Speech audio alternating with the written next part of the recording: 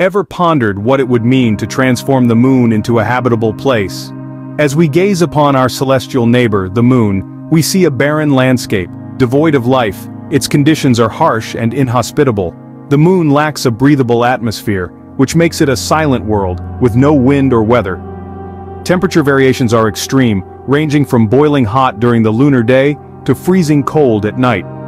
Liquid water, a crucial ingredient for life as we know it, is absent on its surface.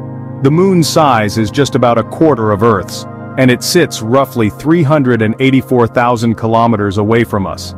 Its gravitational pull is a mere 1/6 of Earth's, so if you were to step foot on the moon, you'd feel much lighter. Understanding the moon's present conditions sets the foundation for our exploration of what terraforming it would entail. But before we delve into it, what exactly does terraforming mean? Terraforming is a term that, quite literally, means earth-shaping. It's the hypothetical process of transforming a planet, moon, or another celestial body to make it habitable for human life.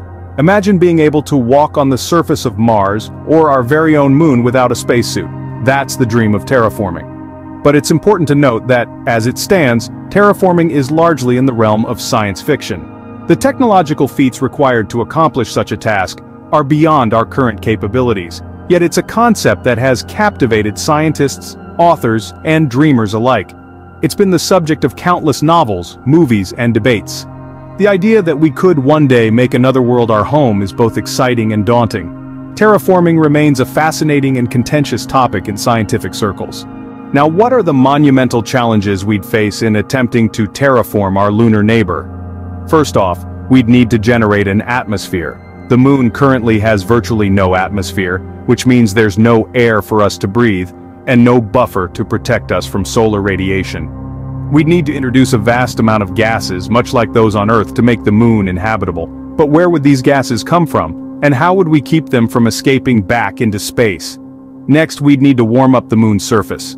The moon's temperature swings dramatically, from boiling hot during the day to bitterly cold at night. To make it more Earth-like, we'd have to find a way to stabilize this temperature and warm it up enough to support liquid water and life. Speaking of water, that's our third challenge. Water is essential for life as we know it.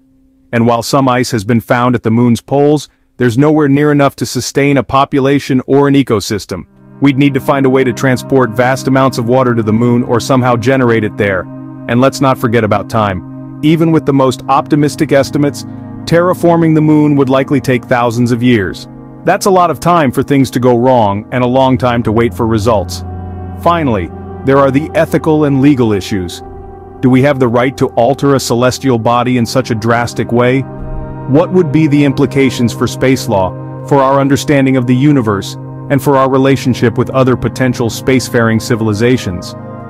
These challenges make terraforming the moon a daunting prospect, but what if we could overcome them? Let's imagine for a moment we could overcome these challenges. How might we go about terraforming the moon? We could start by importing volatile materials like nitrogen and water. This would be a massive undertaking, requiring a fleet of spacecraft, but it's not beyond the realm of possibility. These materials would be essential in creating an atmosphere and providing life-sustaining resources. To warm the lunar surface, we might employ nuclear reactors or even giant mirrors. The reactors could provide localized heating, creating pockets of warmth to support life. On the other hand, mirrors could reflect sunlight onto the moon's surface, raising the temperature over a wider area. This might sound far-fetched, but remember, we're dealing in hypotheticals here. Now, with an atmosphere and warmer climate, we'd need something to breathe life into this new world. We could potentially use genetically engineered organisms designed to survive in the harsh lunar environment. These organisms might start simple, perhaps microscopic life forms, but over time and with careful nurturing, they could evolve into more complex ecosystems. Think of it as a lunar garden, a carefully curated collection of life that we've planted and nurtured. Over time, these organisms would interact with the environment, producing oxygen, breaking down rocks into soil, and generally making the moon more Earth-like. Now, this wouldn't happen overnight.